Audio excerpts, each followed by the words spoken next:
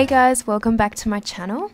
Tonight I'm going to do a tutorial on how to edit general fashion images. This particular image is what I'll be working on tonight. So it's not so much a tutorial as it is just kind of like a following along to what I'm doing with this photo and maybe applying some of those techniques to your own work. I know more people have been asking me to do more images and more tutorials on how I do my own images from start to finish. So I thought today would be a good opportunity to do that. This photo was taken on the weekend actually at a photo shoot I did in Melbourne, and it was just a really nice wintry fashion shoot, really lovely styling by the stylist, and I just wanted to show you guys how I edited this photo in particular if you were interested, which I hope you guys are. So I'm just going to start in camera raw with this image, because I have already edited this image, but I'm just sort of like going back to the beginning for what I did for it and just sort of explaining all the steps and including the toning of the image as well. So yeah, I'm just going to start off in camera raw and I'm going to just change a few sliders here. Now this image was a bit of a problem image because obviously, as you can see, it's very washed out, the flare from the sun. I did have my lens hood on, my 85mm, but unfortunately the sun just still came a little bit too much through into the photograph, and that was probably at the angle that I was standing at, and I probably should have moved a little bit more to the side, a bit further out of the sun's rays. So obviously this has caused a really big flare in the image, and it's quite it's lacking a lot of contrast. So what we're going to do first thing is really up the contrast a lot in the image. And we're also going to pull in the blacks of the image because there's not a lot of blacks in there at the moment. The shadows are quite light, so I'm just going to move that down a lot more. So that's already made a huge difference. And I'm also going to just move the exposure down just a little bit because it was just looking a little bit too bright there for a minute. And I'm going to up the clarity as well. Clarity is great for just kind of enhancing certain parts of the image, especially if there has been a lot of contrast lacking in the image as well. So I'm going to alter the temperature now because obviously this is way too warm, and because of that flare it's really cast like an orange color over the photograph. So I'm going to move this temperature just down to the cooler blue side and probably just stop around there. For now, maybe a little bit more, and just pull it back from the greens just a little bit more into the pinks on the tint, just a little bit, and that should do. I might just add even a little bit more contrast to the image. We really want to make her features pop and just darken the image in parts, so I'll just pull the blacks in just a little bit more again. Now we're just going to move on to sharpening the image, and I'm just going to push sharpening up a little bit, and I'm going to go back to the temperature I think and just bring that down even more because it's still looking a little bit too warm. Okay, so usually after this step I would save the image, so I'll save that as a PSD. Okay, and so after saving that as a PSD I will open that into Photoshop, and I'm not sure why that is on, but anyway.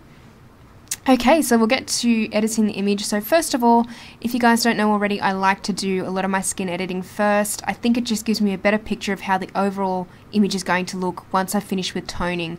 I like to get that out of the way and do that first. So we're going to start by applying a frequency separation action. I probably will do another video on how to create a frequency separation action, but at the moment I'm just using one that's already been created that I've downloaded. And I will link it below to where you can download that. So I'm just going to apply that action and go through this, select invert and add. Okay, so if you download the frequency separation action that I've downloaded here, and the one that I've linked to in the description, you'll just go through the same steps there as what I was doing. So once that's been applied, you'll have the higher layer, which is the texture layer, and the low layer, which is more for the colouring of the photograph.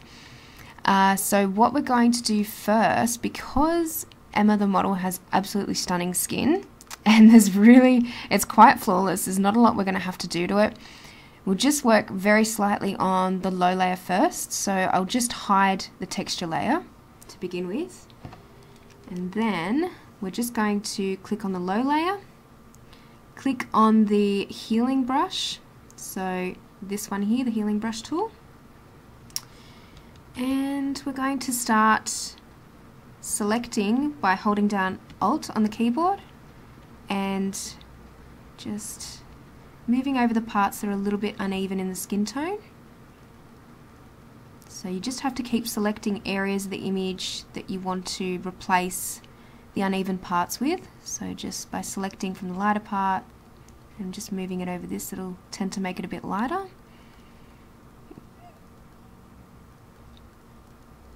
So we don't want to work too much with it because it's already looking pretty good at the moment. There's not much I'm going to have to do on the face really, because there's not a lot of unevenness in the skin tone on the face. So we're just going to go back to the high layer, so we'll switch that on again and click on the high layer, and now we're just going to zoom in, and I'll use the clone stamp tool, and we're just going to, like the healing brush tool, hold down Alt and select areas that you want to replace the imperfections with. So, and then just drag it over those hairs in this case.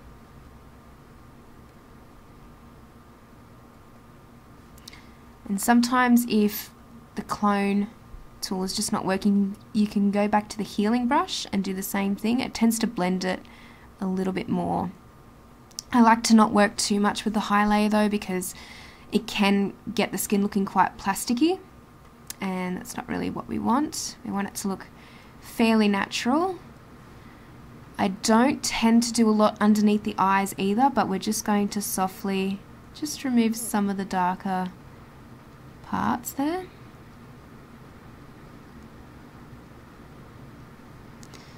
So not too much though, because as I said, it can start to look very dull like when you play too much with under the eyes. So I'm going to zoom out now.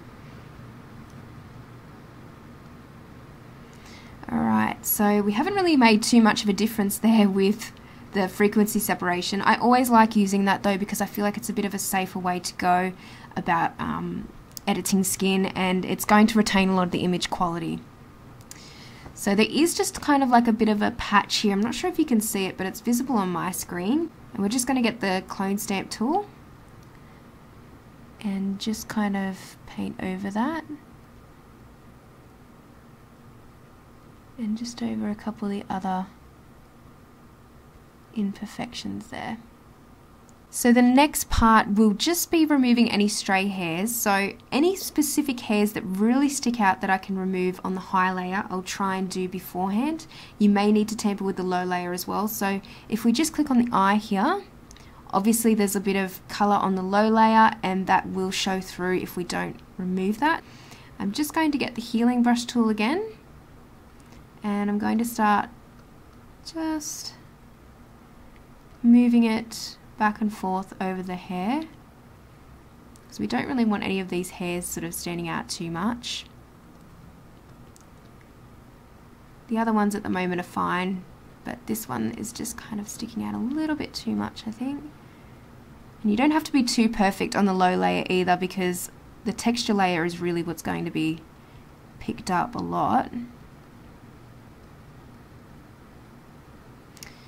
Okay, so we'll just kind of blend that into the background there, and we'll click back on the high layer. So obviously there's no part in the low layer that's filling that in now, so we'll get the clone stamp tool and we'll just select away from the hair and then drag that over it.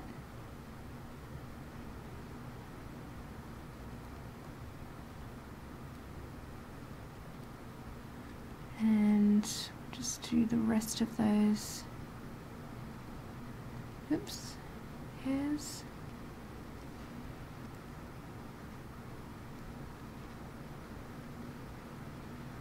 Until that's gone.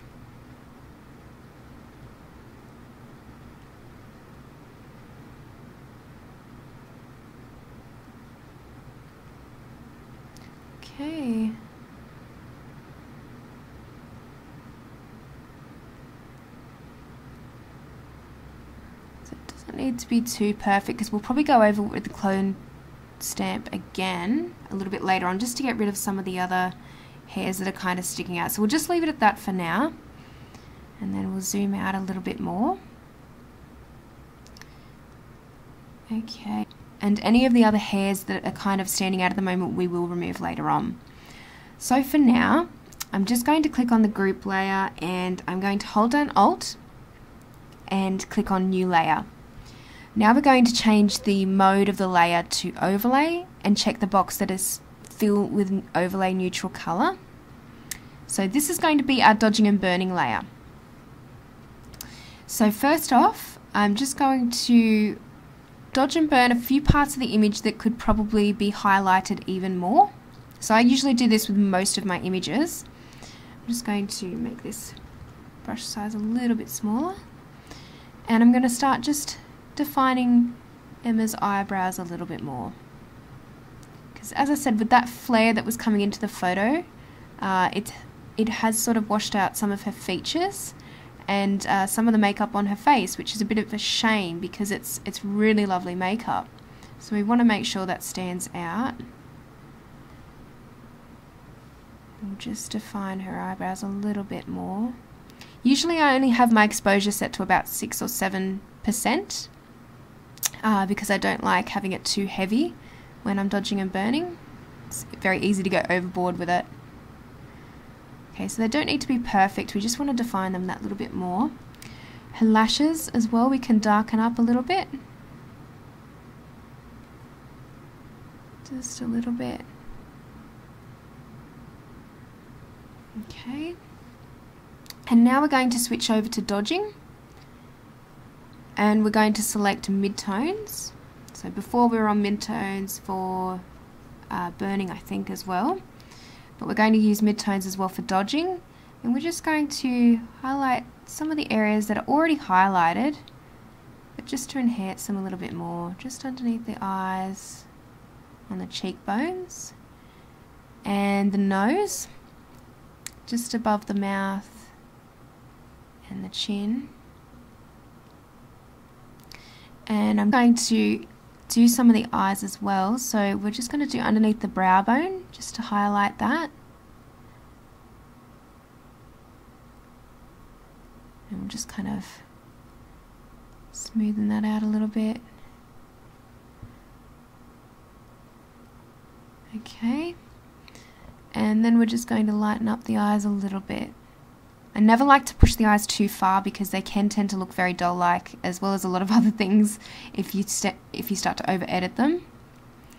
Okay, so I'm going to get the highlights now. I'm going to select that, and I'm going to just brighten the eyes up even more. And just under the brow bone. Just to highlight those parts, and just in the inner corners of the eye as well. And I'm going to get the burning tool out again and just do underneath the eyes a little bit more. So we don't want to go too heavy with it, just enough to sort of enhance her features more. So as you can see, the dodging and burning layers just really enhanced her features. And we're going to zoom out now. So it's enhanced them without making them look over the top, which is kind of what we want. I'm just going to even up her eyebrows a little bit because the way that I tried to enhance them then was probably a little bit uneven. That was my bad. Okay, I'm just going to undo that. There we go. Okay. Just want to make sure they're a little bit more even.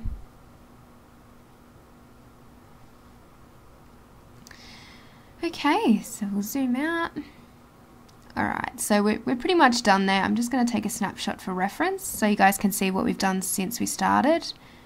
And as you can see, it's just made a really slight difference with the image, but that's really all we want because I was really happy with this image overall and I didn't want to make too many adjustments to it either, so just keeping it as natural as possible. And we're also just going to bring the dodge tool out just to highlight some of her hair, just on the parts where it's already been highlighted. We just want to sort of shine them up a little bit more.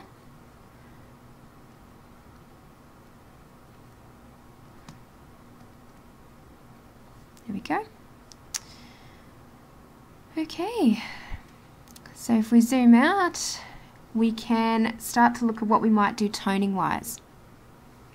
So I'm going to start adding some more layers now, and I'm going to start adding some colors. So the first color I'm going to add, this is just how I've edited the photo beforehand, by the way, so it's not like I'm making this up on the spot or anything. These are actually the adjustments I've used for the coloring, so just so you guys find it a little bit easier to follow along instead of me just sitting here and making up tones as I go.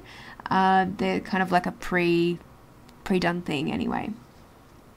So the first color will be a solid color, and we're going to change the number to 313048, and we'll press OK. And we're going to set this one to soft light at 9%.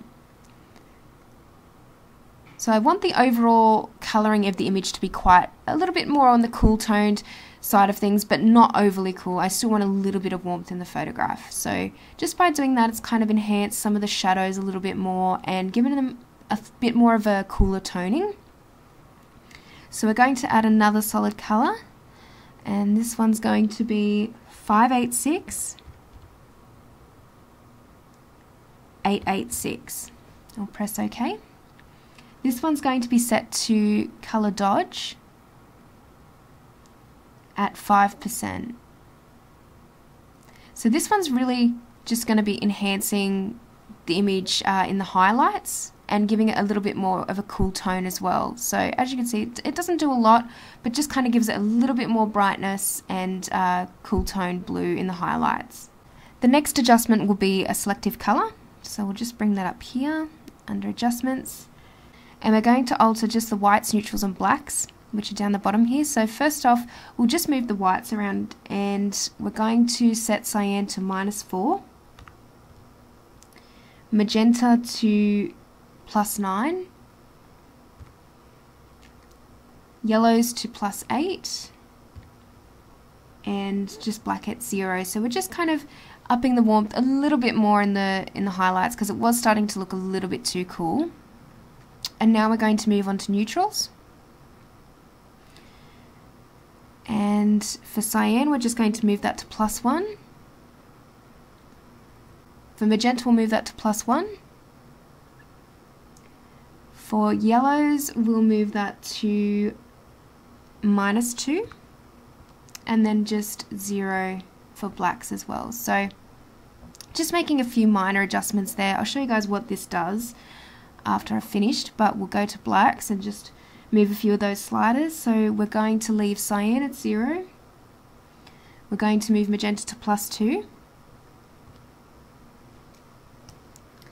We're going to move yellows to +4, and then blacks just at 0. So I'll show you guys what that has done with selective colour. So it's given the image a little bit more of a pink tone and given it a little bit more of a cooler effect overall. But we just wanted to make some slight adjustments there, so selective colour is really good for that. And now we're going to add a levels to really just up the contrast a little bit more within the photograph. So the numbers we're going to put in are 14, so we'll move the shadows to 14. And that's really going to give the image a lot more contrast. We'll leave the midtones at 1, and the highlights will go down to 235.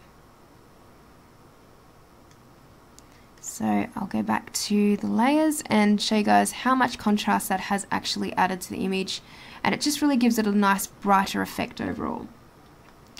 Now we're going to bring up curves.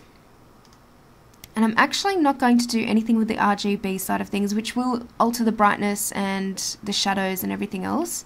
I'm actually going to go straight to the red channel. And I'm going to make a few points on here. So the first point will just be 0, which is already there. The second point will be 56 and 59. The next point will be 178 and 179.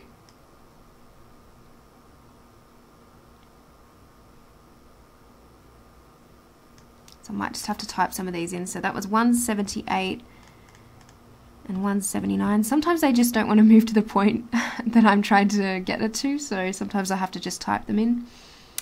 Now we'll go to the greens, because the last point will just be left at 255, which is already there. So we'll go to the greens. First point will be 0. The second point will be 86 and 85. And then the next point will be 188 and 185. And then the last point will just be 255. And now we'll go to the blues. And the next couple of points we're going to move around will be, the first one will be 56 and 54. The next one will be 197 and 194. And then the last point will just be 255, which is already there.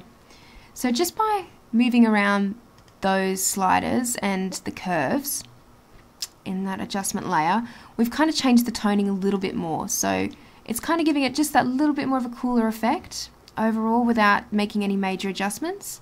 And for those that don't know, and just so this isn't overly confusing, what the actual colored channels are doing when you're altering that in curves, if you're altering the reds, you're actually altering the reds and the blues in the image. So this will generally be the blue side. If you move that down to the blue side, that's what you'll end up getting in the image. If you move that up, it'll create reds in the image. So I'll just undo that. Same with greens, except that's green and pink that you're working with. It's just easier to remember it this way because it's usually those two colors that you deal with, so green and pink. And then blue will be blue and yellow that you'll deal with. And it's always going to be dependent on how far those points are above or below the line as to how coloured your image is going to be and which colours will be appearing in the image. Okay, so we'll go back to layers now. And we're going to make another solid colour adjustment. This one will be 2E3 C62. We'll press OK. This one will be set to lighten at 4%.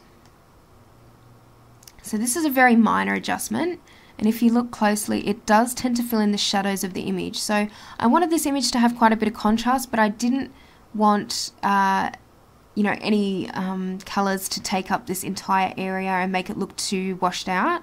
So unfortunately, when you do set colours to lighten, that can sometimes happen. But I do like the effect of just having some cooler blacks and shadows in the image. So this will create that effect a little bit more without going overboard. So if you move it down to 4% opacity, it'll have a much softer effect. Now we're going to bring up another solid colour, and this one's going to be 8A 762 F. And we'll press OK. This one's going to be set to soft light at 11%. So if we just switch that off and then on again, it just adds that element of warmth back into the image, because without it, it is starting to look a little bit too washed out, a little bit too blue. So just to add that back into the photograph gives it that little bit of warmth, and especially with the sun hitting her hair in the back, I think it just works a little bit better having that there. And I just want the face to be a little bit more filled with a bit more contrast, if that makes sense. So what I'm going to do now is I'm going to select the face, and I'm just going to create a levels layer just for her face. So the first thing I'll do is just grab the lasso tool, which is over here, and feathered at 50 pixels is fine. So we'll just move that around her face. And what I'm going to do now is go down to my adjustment layers and click on levels. So we'll go to our layers, and as you can see, the mask layer here, you can see that area of the photo is selected. So I'm not changing anything around her face, just her face. So if I go back to my adjustments and I start moving the sliders around, it's just going to change the area that I've selected. So I'm going to just add a little bit more contrast just a little bit more brightness and contrast to it. And if I click that on and off, that just gives me a little bit more of an idea of how much contrast to add. So I think that's fine. I probably wouldn't go any heavier than that. I might just bring the black step just back a little bit, just to there. Alright. So I'm really happy with all those adjustments. So usually I would save this as a PSD as it is now. And then I would generally just flatten the image after saving it as a PSD.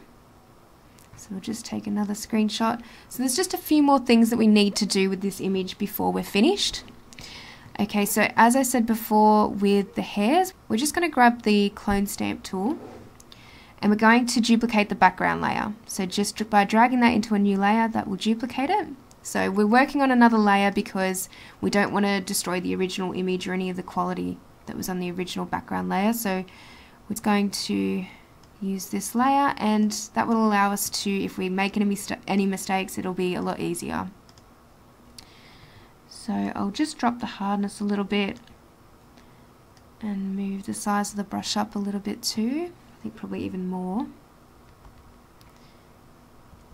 Okay, so what we're going to do is click Alt, or hold that down, and select the area without any hair. Then we're going to change the opacity, and we're going to move that down to around probably around 45–50%. And we're going to drag that just over the image.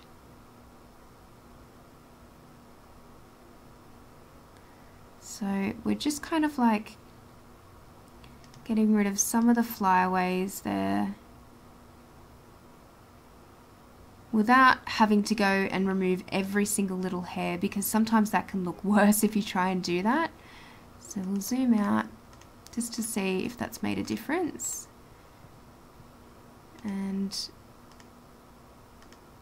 it has, but I would probably set this layer probably just to give it a little bit of texture on the side of her hair so it doesn't look too straight. I'd probably set it to maybe 60%. So it's still got like a little bit of light there behind her hair, but it's not going to be overly strong. So we'll just flatten that for now. Okay, but there is one more little hair that's annoying me, so I'm just going to drag that background layer again, duplicate it again, and we're just going to get the healing brush tool this time. Hold down Alt, select, and then run it over that hair because it was annoying me. So we'll just get rid of that one. And then we will zoom out. So it just looks a little bit tidier without that hair there as well. Okay, so if we just flatten that now, I'm just going to give the image a sharpen, and that's going to be pretty much it. So to sharpen, I like to duplicate my background layer, and then we go Filter, Other, High Pass. And usually it's probably around 5. And then we'll set the blending mode to overlay. So sometimes if overlay is not giving you enough sharpness, I like to set it to vivid light, and that really etches out some of the sharpening in the photograph and really enhances features. And I really want her eyes especially to be the center point of this photograph. So I'm just going to try and lower the opacity so it's not too strong. Sometimes vivid light just works a little bit better than overlay. So if I set it to around 63%, that's really giving me a lot of detail in the face there. So I'm pretty happy with that. That's really sharpening it up a lot. Alright, and then I would usually flatten the image and save as a JPEG. So that's pretty much all I'm doing to the image now. That's pretty much the end of the tutorial. So I hope you guys really enjoyed this tutorial on editing this photograph. I hope you guys learnt something that you could possibly take back to your own photographs and apply that there. If you guys can get something like that out of my tutorials, that's always awesome and makes me feel so much better about doing them, and actually makes me feel like they're a little bit more, you know, helpful for people. So I hope you guys did enjoy this tutorial, and I really hope to have more videos up soon. I do have a few more behind the scenes videos probably coming up soon as well, so be sure to look out for those. Keep the requests coming as well as always, and I will see you next time. Bye!